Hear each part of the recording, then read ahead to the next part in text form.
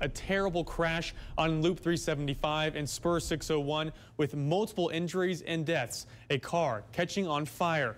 Our TxDOT cameras captured these images just moments after firefighters put out the blaze.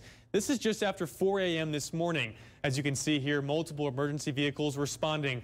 Police say this was a multi-vehicle accident involving a motorcycle. What we know now is there are 2 fatalities, 2 with life-threatening injuries, and 1 with minor injuries. No word on what yet caused the crash. And now we're going to take a live look right now outside at the scene. This is what we see. Our crews out there getting video of Loop 375 and Spur 601. You see 2 of those cars right now on the median right there. Really some massive destruction. We see another car over to the left, and of course the emergency vehicle lights out in the distance.